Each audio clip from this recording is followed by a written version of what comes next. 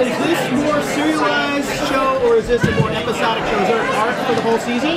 Yes, it is more serialized. It's driven, you know, as we discussed at the beginning, this is a show that was driven by character, not case. Obviously, he works cases, but there is a season-long arc that is really dealing with this question of who am I, Martin? Yeah, and it was a challenging premise that I think David really handled well. I mean, the pilot brings up questions that sometimes are inevitably more interesting than the answers. And so the prosecution of it, and how to take this wonderful engine of a deep cover operative and mix it with the existential dilemma that he's facing is a really, I think, a challenging recipe that I think David did a great job of serving up. You know, but it is serialized and it's immersive. Yeah, there's I think a rich mythology and to the show that will continue to evolve, and as well, you know, what's driving it at the heart is there is a conspiracy related to this question of who is Martin Odom, and you know. The show is about a guy who steps into these legends, these fabricated identities that he's using to infiltrate, to go undercover. But it kind of circles back around on him when he wonders, is Martin Odom, am I actually a legend as well? And that theme of identity is really kind of runs very deeply throughout every episode of this show.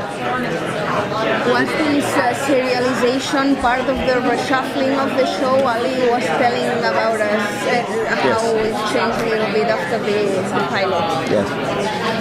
Well, David came in later in the game after we had, I think, taken a wrong creative step and made it a much more character-based show, much more serialized, because it's a challenge. Undercover, the hazard of undercover is a guy is, you know, puts on a Stetson and a stack of chips and shows up, or his mustache and his fake teeth, and it really comes from a much more internal place and a more psychological and emotional place, which is, you know, if I'm not who I am I defined by my biography, by my CV, by my biology, or am I defined by my relationships or by my work? And those are the questions that are swirling around Martin. So it comes at this, it hits a guy in midlife at a big question, at a big time, which is sort of answering the question, who am I? Which I think is a question all of us relate to. And it's an interesting dilemma. And as well, this is a guy who undercover has to do some questionable things, and so who he is there's a moral aspect to it as well. Is he a good man? Is he a bad man? Is he responsible for what he does undercover, or does he get a pass because technically he's supposed to be a bad guy? In a way, it's like a sex worker or something, you know, who says, you know, it's like that's the job, and am I and in a way, he has to erect that wall to be Martin Odom, and you said erect and sex worker. I just want to put that out. And just for the record, Martin Odom does not go undercover as a sex worker at all in the series. Maybe in season 2. You know. I think it was interesting for Sean too, because that undercover, what you do undercover, when you're an actor.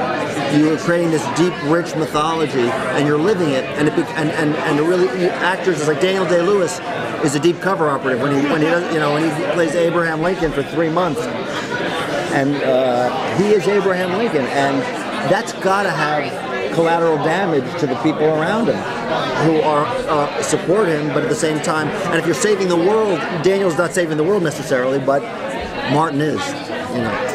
Can you talk about the choice of Sean Bean, and how many times have you been asked if he's gonna die this season? Yes. How many times this hour? Good. You see this? Don't kill Sean Bean. We're doing our best to keep him alive. What happens in a single episode?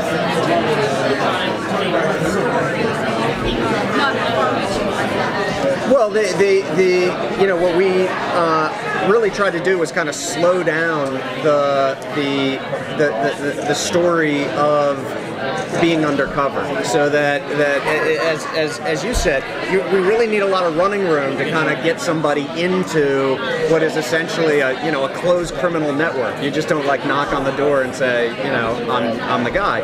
So we wanted to explore that. We wanted to kind of dig deep into what does it take to have an undercover operative credibly get in a way that feels authentic and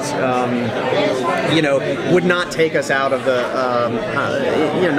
story. And so we tried to serialize the stories a little bit more. That there are these smaller arcs of legend, if you will, where he'll be Dante Auerbach for 3 episodes. But he lives. But as David said, each character has an apartment or a house in a place. He is sustaining these identities simultaneously, and people in the world. So these characters live, and it's not an infinite number of characters. So they're all living. It's almost like he has multiple personality disorder as a will. That's his gift. That's what he does.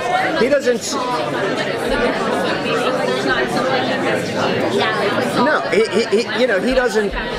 He doesn't say, oh, there's, I have to, it's a motorcycle gang of bad guys. I have to become a motorcycle gang member, so he puts on his leathers or anything like that. He has these identities, these legends that pre-exist, and he says, you know what? I can use this identity to infiltrate that world. Like that has credibility.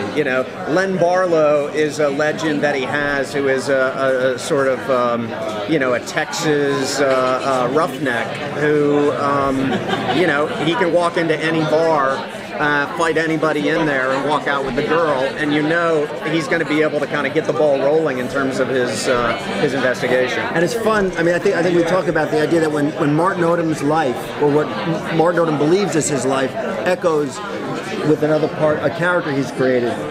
It's fun. You're learning about Martin Odom in a really interesting way, in a certain prism of these other characters he's playing. So his marital strife in the pilot and in the first 3 episodes is sort of brought into relief. How he messed up his marriage. Dante Auerbach shares a similar tragedy in his life. So we're learning about Martin in a kind of interesting way.